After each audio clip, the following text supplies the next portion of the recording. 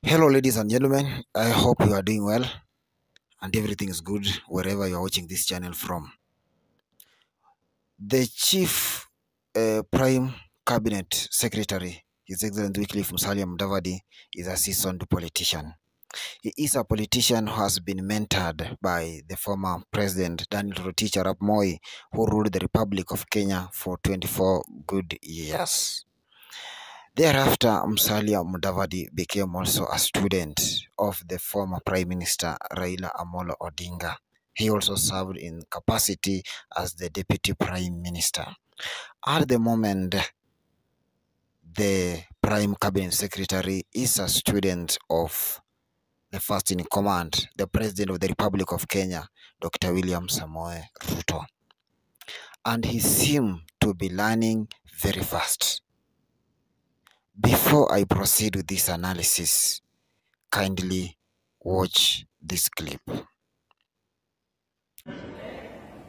Na mimi nimekuja na nimesema niko hapa na milioni 2.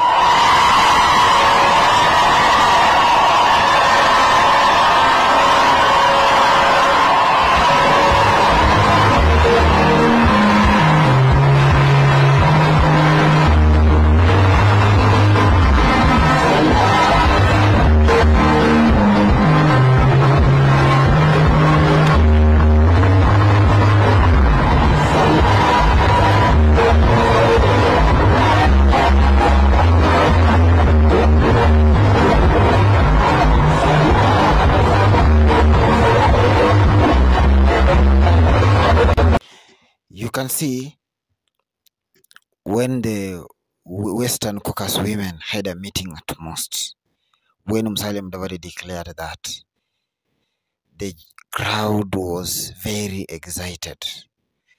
And one thing that made William Ruto a president is his charity donations.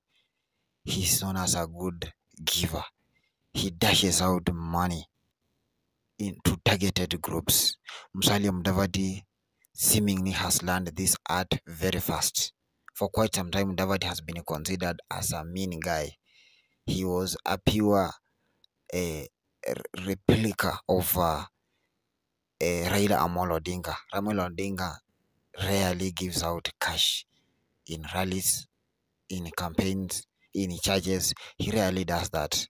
And Musalia Mudavadi, despite being one of the richest men in William Samoei Ruto's cabinet, in fact, number 1 among all the CSS, maybe except the president and the deputy president, he's over 5 billion rich. But Mudavadi, for a period of time, he has rarely given out any contribution to the people.